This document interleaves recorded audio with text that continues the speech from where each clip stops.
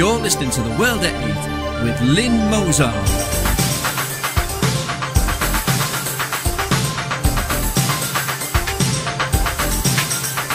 The World at 8, the number one in nationalist news.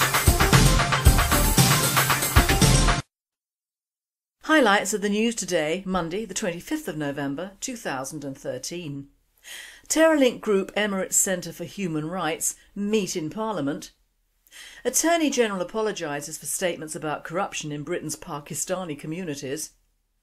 Up to 600 Afghan interpreters to get council homes after serving with British troops as part of UK Asylum deal. Sweden opens first retirement home for gays. Copper theft hitting Italian rail electrical grid hard. France is on the brink of civil war, warns Le Pen. Burma, Buddhists destroy Arakan's last mosque. African state of Angola bans Islam and will destroy all the mosques. 2022 World Cup architect is unhappy about comparisons of stadium to a vagina. Thought for the day, fine feathers, but at what cost? And finally, the UN questionnaire. UK news. Terror-linked group Emirates Centre for Human Rights meet in Parliament. A group with undeclared links to the Islamic Muslim Brotherhood and the terror group Hamas have been holding meetings at the Houses of Parliament.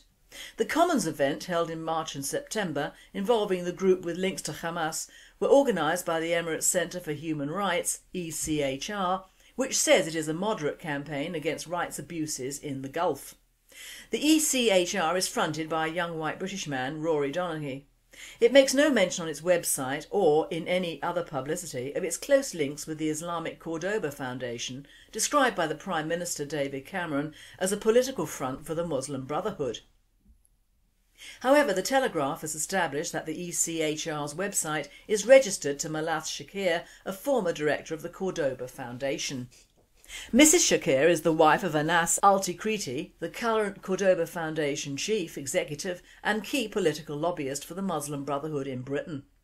World at 8. Lovely. All terrorists together in our parliament. You couldn't write it, could you? Attorney General apologises for statements about corruption in Britain's Pakistani communities. Attorney General Dominic Grieve has said politicians need to wake up to the issue of corruption in some minority communities. Mr Grieve told the Daily Telegraph it was not restricted to any one community, but he was referring mainly to the Pakistani community. He said it must be made absolutely clear that a favour culture is unacceptable in Britain. British Asian politicians, including a fellow Tory, criticised the comments. Mr Grieve told the Telegraph he would be wary of saying it was just a Pakistani problem, pointing out corruption was found in the white Anglo-Saxon community too. However, Mr Grieve has now apologised for the remarks, which were branded offensive by a senior Tory MEP.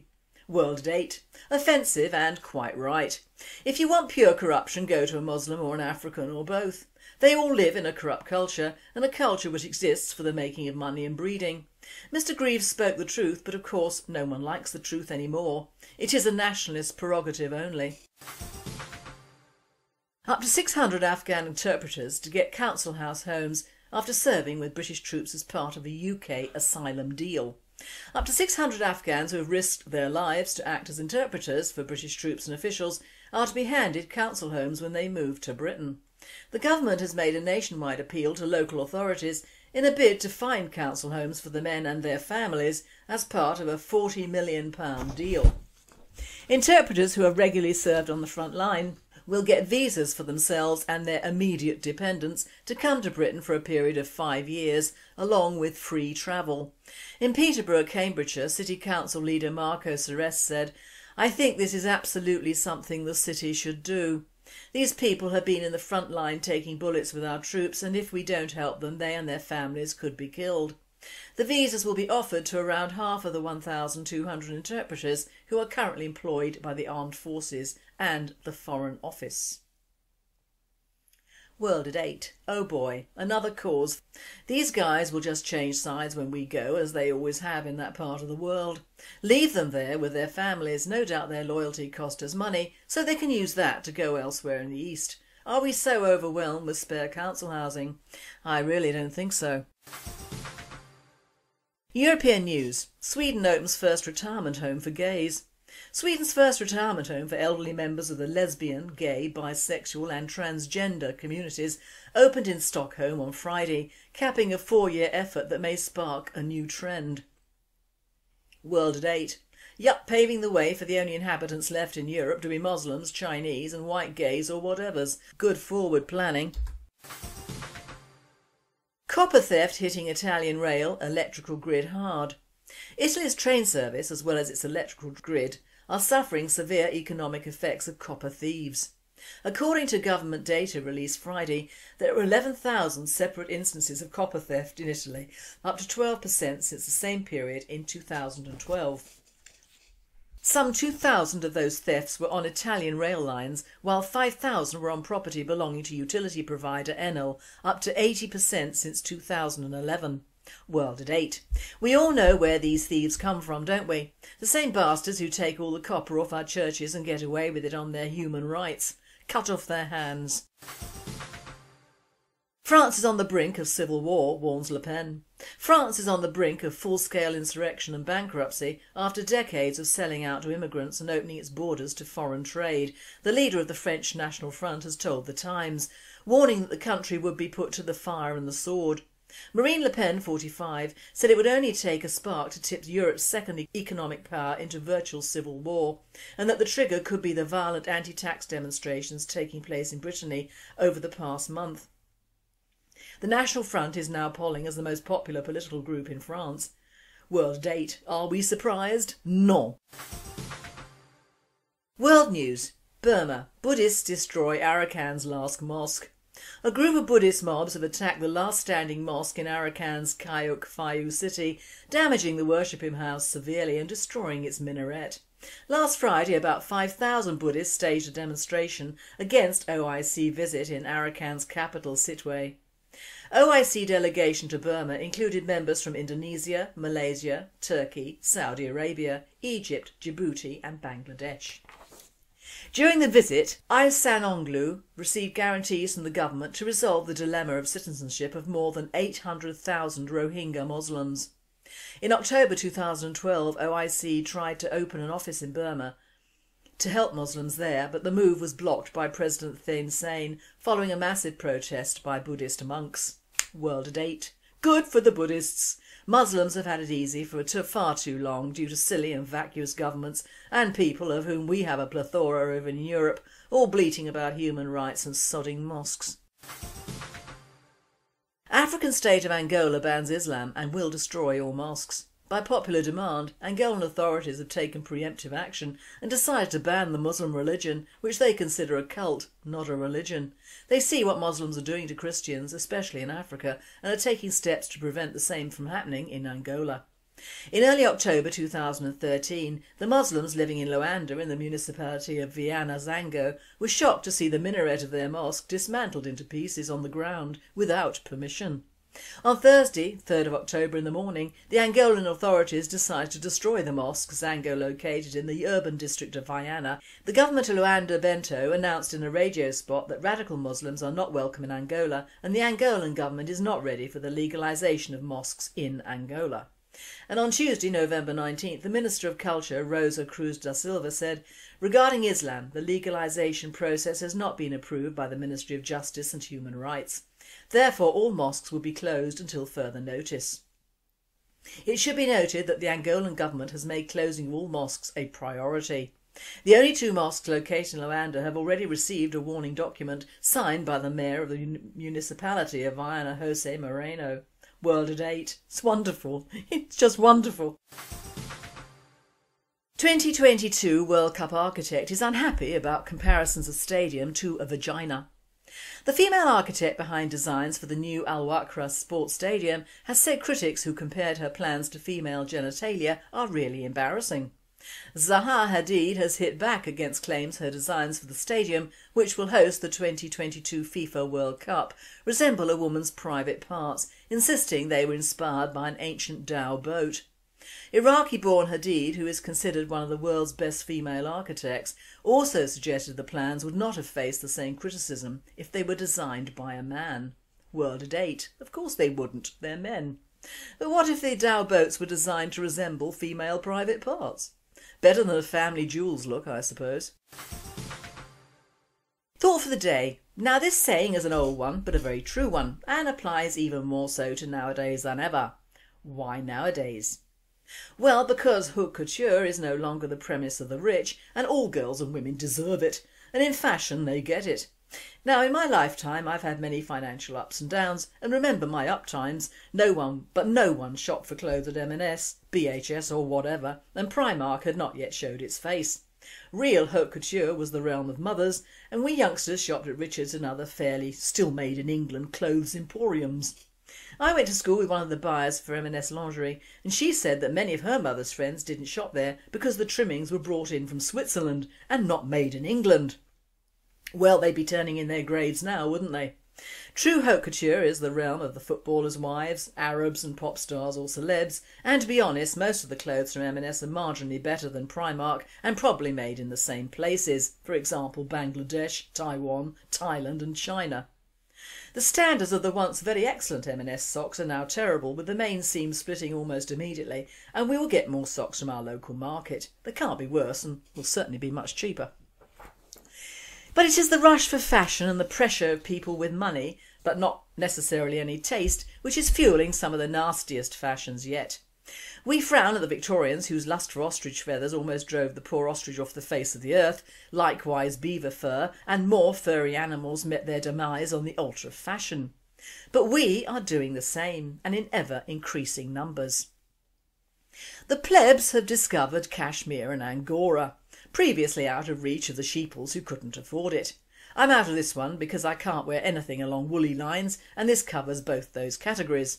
I itch with a passion. Or rather, these previously out of range wools have been brought down to the level of the sheeples and Primark. What by? A plethora of goats or rabbits who willingly shed their coats for the sake of the sheeples and their money? No. But the Chinese and their usual ability to reduce all animal products to a bare minimum with a maximum of pain and torture for the animals and speed for the so-called harvesters. In Devon there's a keeper of cashmere goats, and what he has to say is wonderful and cautionary. Unlike our foreign friends, he doesn't do it primarily for export or money, but for the love of the herd themselves. And I quote, "Then there are the challenges of keeping these goats on a day-to-day basis. They are not dairy animals, so if you've ever kept goats before, then forget virtually everything you know. They are proud, independent, flock-based animals which are happiest kept in large numbers where the conditions are just right for their needs. They do not appreciate being kept inside for most of their lives, nor being kept in just tiny groups. A few will make the transition to being pets, but very few. They still retain an air of aloofness and are always wary of strangers." Now, not being a vegetarian or anything like that, I have no personal problem with raising animals for food or clothes. I believe that animal husbandry and the care of these animals whilst they are alive is important to me, as is the slaughter. Since the immigration into this country of strangers who do not respect our views, animals have become increasingly endangered, and I resent this, just as I resent the torture of animals abroad by cruel idiots hell-bent on making goods for our idiots to buy. The lucky Devonian goats are a far cry from the poor tortured Angora rabbits, kept as usual in filthy conditions in China, and who have their fur pulled out in clumps while still alive. They are then put back in their dirty cages to grow a little more, and then this barbaric form of animal torture starts yet again. Of course these poor little beings only live up to 2 years, and frankly, if I was plucked of my hair which left raw patches of skin or sheared badly and quickly with blunt scissors and put back in my cage to suffer, I wouldn't want to live at all, let alone another year or so. I know we animal lovers are accused of putting animals on a level with humans, but suffering and torture are just that, across the Great Divide. Pain is pain, and I would challenge anyone to say that any mammal doesn't feel pain like us, fellow mammals. Insects, reptiles, fishes and birds all feel pain as well. If you have a brain, however small, you feel pain. So think before you buy an Angora jumper from M&S, and think about the poor bleeding and suffering rabbits whilst doing so. You might be put off. Of course, if you're happy with that, you might also buy an anorak with cat or dog hair trims, snakeskin bags and boots all made by the poor snake donating his skin whilst alive for many hours afterwards, and goose down filled duvets or pillows also obtained the same way as the Angora rabbits. Go home to ivory-filled cabinets and tiger skin rugs and stuffed real cats made in China. I frankly don't expect the gormless young sheeple girls feeling anything much when they buy up Primark or M&S, because conscience does come down to brain power, doesn't it? And I fear that along with money is probably lacking, especially now we have Christmas coming, which increasingly lacks anything to do with the actual event of Christ's birth, which has effectively been put off until February. So I'm sitting here in the first Primark jumper I've ever bought and will not buy again. It itches. It was made in God knows where and is apparently 100% acrylic and is large and shapeless. I know in the first wash it'll fall apart, but I thought that at a price of 10 quid I'd try it. Never again. But places like Primark and markets all stock clothes made in foreign climes. Most are with slave labour, which incidentally means that if we all got on our high horses about slavery, these poor people would not have jobs at all and would starve. The buildings that collapse are not built by Primark and other so-called fashion houses, they're built by locals to their usual third world standards and duly collapse. I am an animal lover of all animals and things that crawl, walk, fly or slither or hop. I don't hate any animal, although I'd rather not be at the business end of a shark, bear or tiger. I'm not a mad cat lady because I would love a doggy as well, but our three brother pussies are superb little beings and the thought of beating them to death to soften them up for Chinese soup is revolting in the extreme. I've always admired the Chinese for their hard work and some parts of their culture, but they do have the ability to be even crueler to animals than most of their Mongolian counterparts. The one reason I dread the Chinese getting a hold in Europe in general is that our animal rights would go out of the window. Tiger farms, bear bile shops, live monkey brains for treats, every part of every endangered animal on the planet would be up for grabs by the wealthy.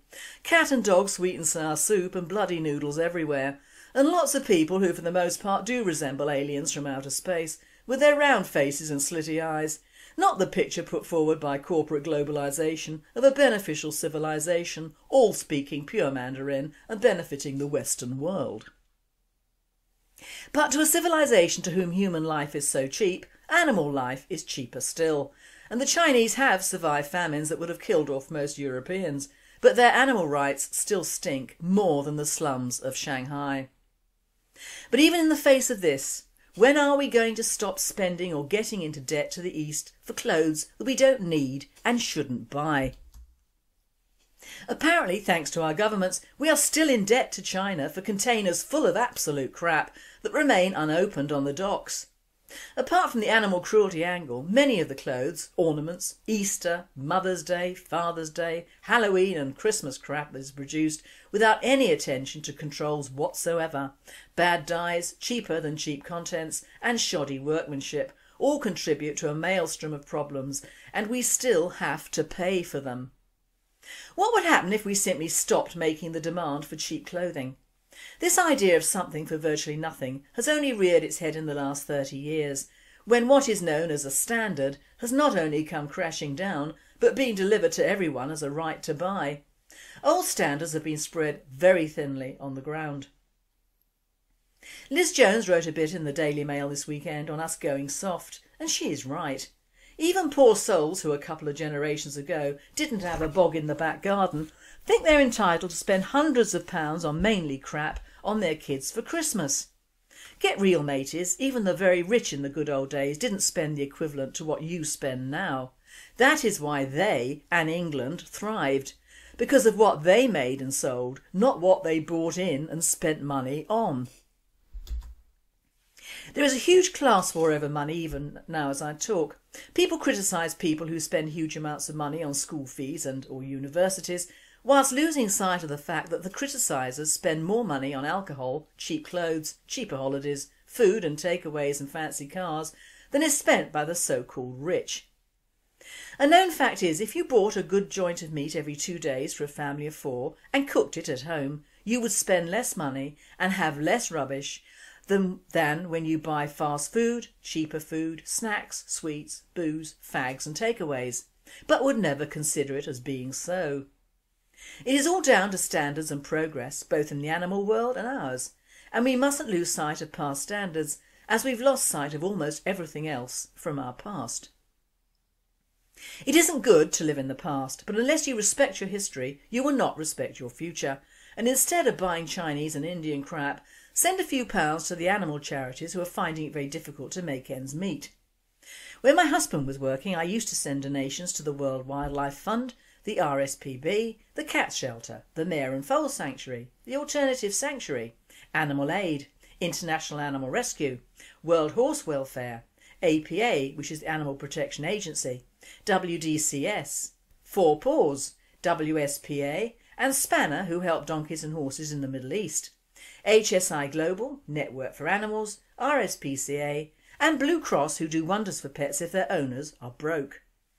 All these animal charities do wonderful work, and of course there are many animal charities local to where you might live who would be very grateful of a small donation, say the amount you would spend on a bit of Primark tat, a fiver. Christmas is a time for giving, so let's not forget the cow, sheep and goat in the stable at Bethlehem. That is part of being a Christian at Christmas.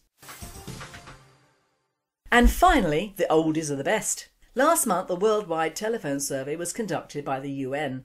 The only question asked was, could you please give your honest opinion about solutions to the food shortage in the rest of the world? The survey was a massive failure because of the following. In Eastern Europe they didn't know what honest meant. In Western Europe they didn't know what shortage meant. In Africa they didn't know what food meant. In China they didn't know what opinion meant. In the Middle East they didn't know what solution meant. In South America they didn't know what please meant. In the USA they didn't know what the rest of the world meant. In the UK they hung up as soon as they heard the Indian accent. You've been listening to The World at 8. I am Lynn Mozar and I wish you all a very good night.